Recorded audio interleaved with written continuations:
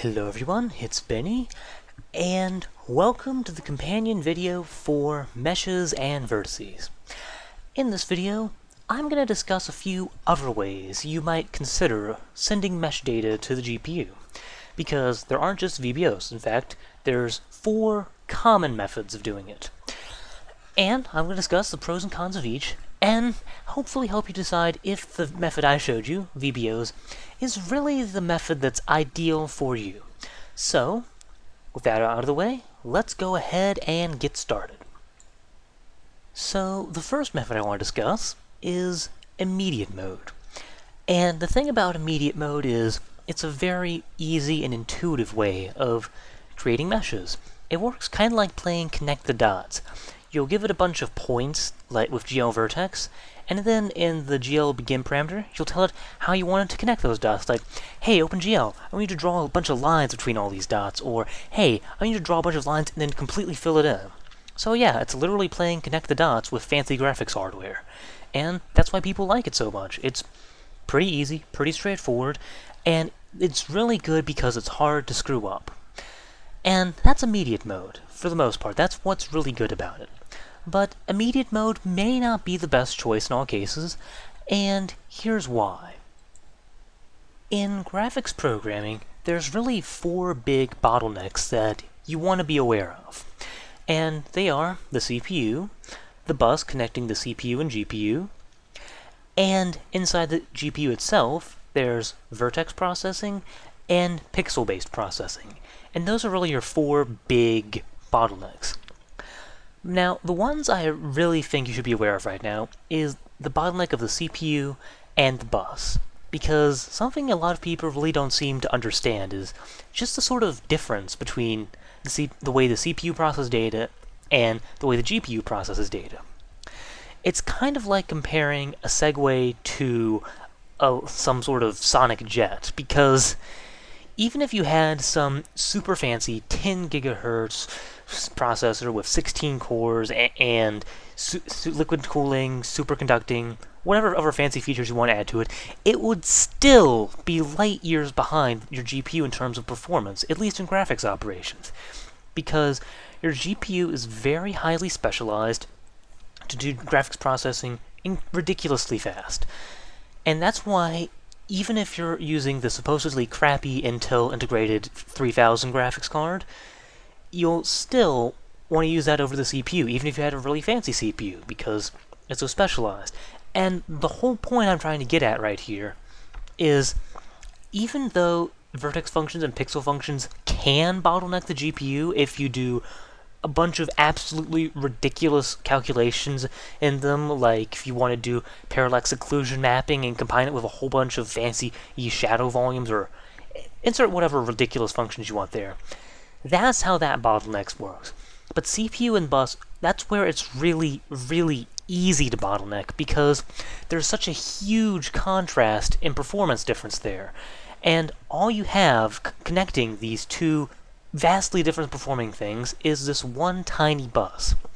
That's why it's so easy to bottleneck your whole graphics processing pipeline with the CPU and the bus. Because once you do that, I mean, if the CPU is a Segway and the GPU is the Sonic Jet, that's like having the Sonic Jet wait at the airport, waiting for this big, fat security guard to slowly roll up on the Segway, and, you know, that just makes everyone unhappy. And the reason I'm really bringing this up so much is that is where immediate mode fails. You see, if you want to create something with immediate mode, in terms of like the way it works on the hardware, it looks kind of like this, if my graphics image will turn on. There we go.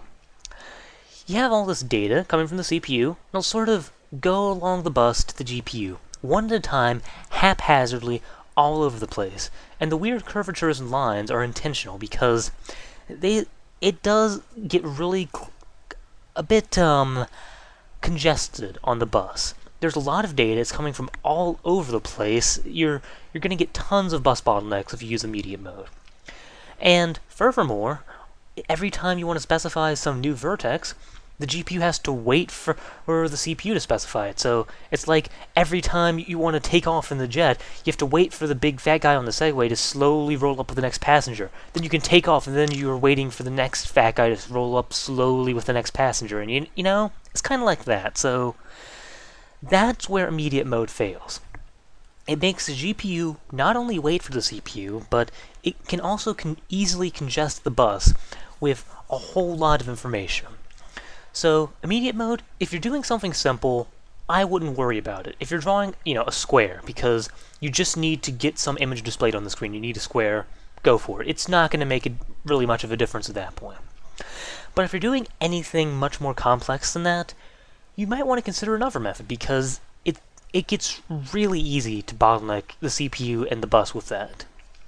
So, that's immediate mode. It's great for its ease of use, but it really falters when you want to have a whole bunch of more complicated meshes. For simple meshes, it's great, though.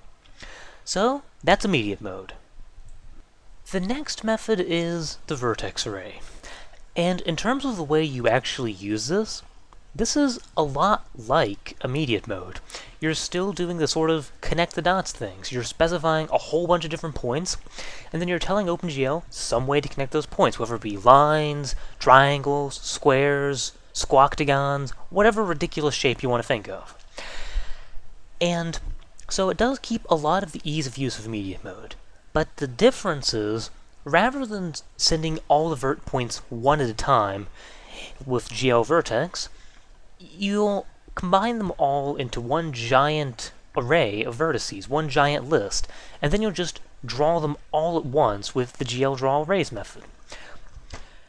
And the big advantage to this, if I bring up my sort of reference image, is rather than sending the data one at a time from all over the place, you're sending the data all at once and sending it straight to the GPU from a whole very organized location. If we go back to the previous example of the Segway and the Sonic Jet, it's kind of like, rather than sending every passenger to the jet one at a time, slowly with the Segway, it's kind of like saying, okay, all the passengers report to flight 95, or whatever, sending everyone all at once. And furthermore, it's like having all the passengers in one location rather than having them, okay, let's go collect all the passengers from all over the airport. So, two big advantages. And that's sort of the way you can think of it. If you want a more literal way of what it does, it's really just alleviating the CPU time, because you don't have to manually send all the data at once with the CPU. The CPU can say, okay, send once, move on to other tasks. So this really alleviates the CPU bottleneck. You don't have to worry about that as much. Now, busing is a different story. Although you do have the advantage that you're sending the data from a very contiguous location, so you don't have to worry about data coming from all over the place, now you're sending the data all at once. So in some cases, this can actually make the bus bottleneck even worse than before.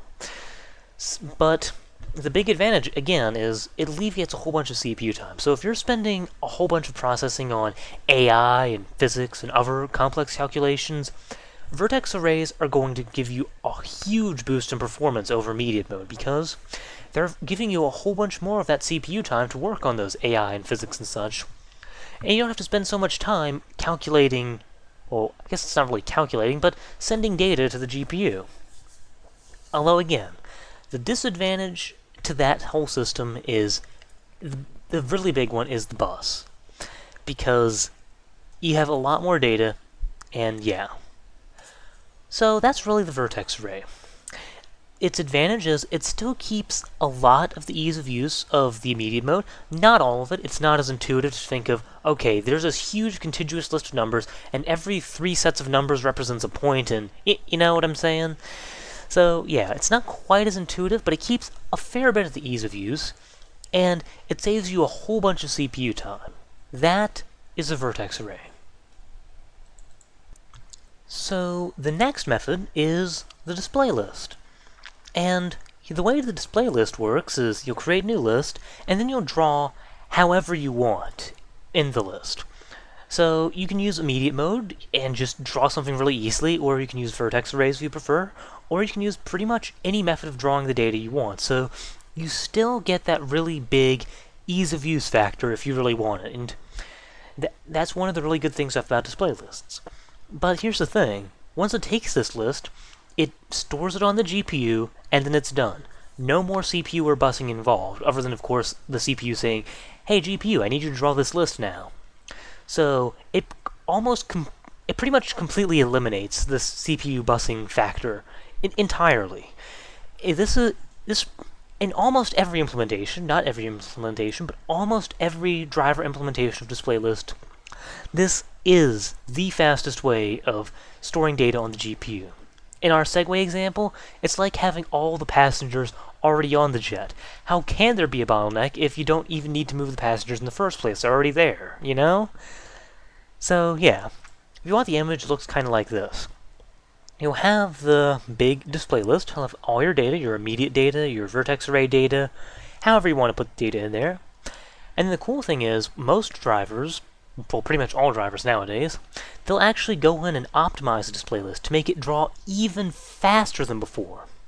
So, not only do you get rid of the CPU and busing bottleneck, you also get a whole bunch of free mesh optimization along with it.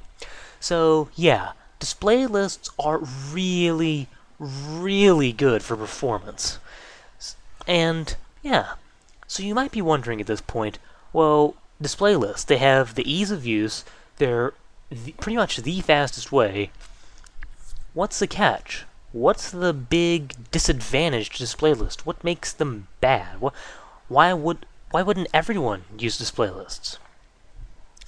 And well, here's the big catch with display lists. And yeah, it's a pretty big catch.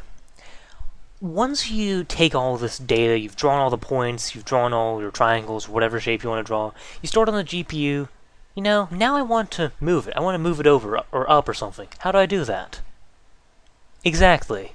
Once the data's there, it doesn't provide you a good method of changing anything. With immediate mode, if I wanted to change something, I'd just say, oh, now this time I'm going to draw the points, you know, in a different place. Or vertex arrays, I'm going to specify a different array which has the points in a different place. Display lists, you know, you're not going to be able to do that very easily. If you want to really do that, the best way in a lot of cases is just specifying a completely new list. And, well, then that sort of defeats the whole point, because then you have to do the CPU generation of the list and busing, and then you're back to square one with display lists, and even worse, because now you have to do a bunch of memory allocation stuff. So yeah, that's the big catch with display lists. But, and the other sort of catch is they are using some GPU memory, and they actually use a pretty decent amount of memory, so although, and again, if you're using something simple, it's not going to matter too much, but if you're storing 2 million polygons in a display list, you might run into a memory issue. But yeah, so that's display lists. They have the advantage of being easy to use, and they pretty much eliminate the CPU and busing bottleneck. But the disadvantage is, once you have the data there, you can't really change it all that much. And that brings us to our final method, the vertex buffer object, or VBO. And a vertex buffer object is, in a lot of ways, just a display list of a vertex array. You'll create the vertex array, you'll store it somewhere on the GPU, and then you can draw from that array. So you've eliminated the CPU and busing bottleneck, you have a lot of the ease of use of using the vertex array, even though it's not quite as easy as immediate mode. And yeah, so you might be wondering, well, what's the advantage to that? How is that any different from just creating a display list? And here's how. This is sort of how the vertex buffer object is stored in memory. You have all the data, and then it's just has it there on the GPU, of course, for the processor. But what's different is, one, it doesn't necessarily do all that optimization. It gives you a very distinct location to store contiguous memory, like a vertex array. And therefore, the vertex buffer object gives you lots of power to actually go in and change the data. even so, you don't have that big disadvantage of the display list. You have all the data being drawn on, not only with a lot of the speed of the display list, it's usually not quite as fast as a display list, but you get most of the speed, and on top of that, you can go in and change the data really easily. So that's the vertex buffer object. It's kind of like if you had that big giant jet with all the passengers, but you had some mechanism, so kind of like an ejection seat, so you can just eject out one passenger, just pop in another, if you want to think of it like that. It just gives you, it's a lot like a display list of a vertex array, but it makes it really easy to go in and change the data if you really want to, and still keep most of the performance. So, from a technical end, it almost eliminates the CPU and busing bottleneck, so you don't have to worry about that too much. And it still uses some GPU memory. It doesn't use as much memory as a display list, but it still uses some amount of GPU memory, so that may be a consideration for you. It's not quite as fast as a display list, so that's also another consideration. But yeah, other than that, vertex buffer objects are mostly the way to go. So, you might be wondering, well, why don't you always use vertex buffer objects? And that's what a lot of people do. Most of these other methods are officially marked as deprecated, but they all have their advantages. Vertex buffer objects, they're not as easy to use as other methods like immediate mode. It's probably easier to make a mistake creating a vertex buffer object than it is to make a mistake specifying points with immediate mode. Something like VBO, it's not quite as fast as a display list. If you want absolute best performance, you're going to want to use a display list. Even though you won't be able to change all the data, it's still going to be able to draw a lot faster than a vertex buffer object, in most cases. And yeah, so those are all the different ways of drawing meshes. Well, they are definitely not all the different ways. Those are the big ways of drawing meshes. There's plenty of really creative ways of drawing meshes. Like, for example, you could send mesh data to the GPU with a texture. You could have each individual color, rather than having an RGB value, the RGB components are actually the X, Y, and Z components of a vector, and you construct a mesh out of that, for example. Another way you sometimes do it is, if you're sending a particularly large object to the GPU, sometimes what you'll do is you'll just send some data to the GPU, and you use that data to generate the mesh that's stored on the GPU, rather than creating the mesh on the CPU, and that can be a lot faster in some cases, or you can just have it generate the mesh every single frame. And that can be really interesting. There's plenty of exotic ways of creating meshes, but these are the big ones. So hopefully you understand why I ended up going with VBOs, but hopefully you also understand that VBOs aren't the ultimate end of generating meshes. They're pretty good for most scenarios, but they definitely aren't the ultimate solution. And hopefully you know enough now to decide if the other methods are actually better for you than VBOs, because, you know, they're not the ultimate solution. They're a good solution, but they're definitely not the best solution, especially not in all cases. So yeah, hope you enjoyed, hope you learned, and that's Mesh Data. See you next time.